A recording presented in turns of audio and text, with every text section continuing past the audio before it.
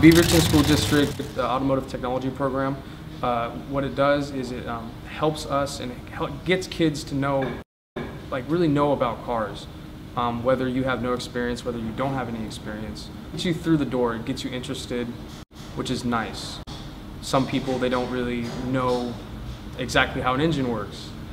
But once you get in here, Miss Dro, who's an amazing instructor, she really helps us out, and it really does help us out a lot. Although the Auto Tech room is usually busy and filled with hardworking students, it's also a place where the students feel safe and are welcome to grow as a learner. I really enjoy the environment here. Everyone's really nice to each other. We all play jokes, we all mess around with each other, but in the end, we push each other to do tasks, and it's a good environment. The Auto Tech program at Aloha High School helps students develop skills that will open up new doors for their future. The skills they learn in this program will not only help them in their future career, but in their day-to-day life.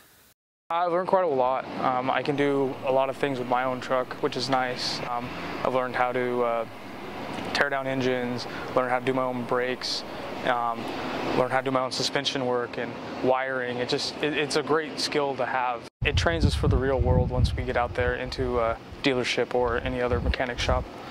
It really does open the doors for a lot of opportunities. Several of my friends and good colleagues, they're all in industry, whether it be Beaverton Toyota, Wilsonville Toyota, Dameron Ford. So it really does open the door. We have a lot of supporters and a lot of dealership owners will come by and actually want to hire students. I actually got a job offer at Northwest Cummins in Pendleton if I actually pursue my passion for diesel mechanics and automotive. Thanks to the Auto Tech program at Aloha High School, Levi has gotten a job offer at Northwest Cummins, and there are more opportunities to pursue auto mechanics as his future career.